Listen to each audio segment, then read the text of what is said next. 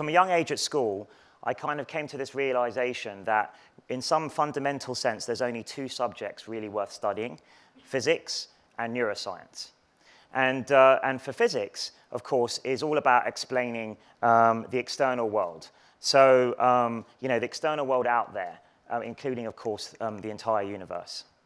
And neuroscience and psychology is really about, conversely, explaining about what's inside here, our internal world.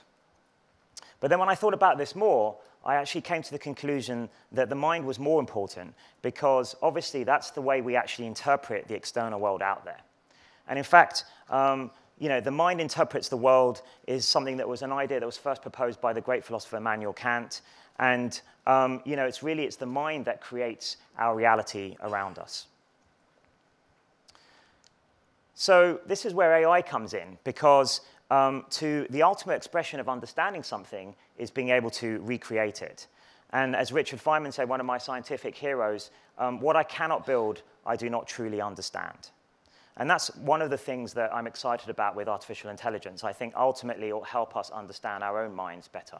So my personal journey started with games, and that's how I got into AI. I started off playing chess. I sort of taught how to play chess when I was 4, ended up playing for various England chess teams and captaining various England junior chess teams.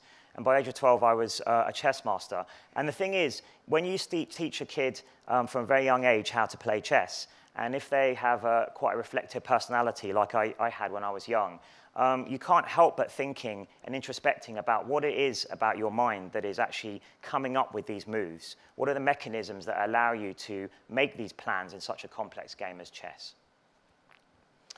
So then when I was around 8 years old, I actually took some winnings that I won from an international chess tournament, and I bought my first computer, a ZX Spectrum 48K, and I taught myself how to program. And one of the first sort of big programs I can remember creating was actually a program to play chess. And I didn't play very well, but it was able to beat my little brother, which I was very pleased about when I was small.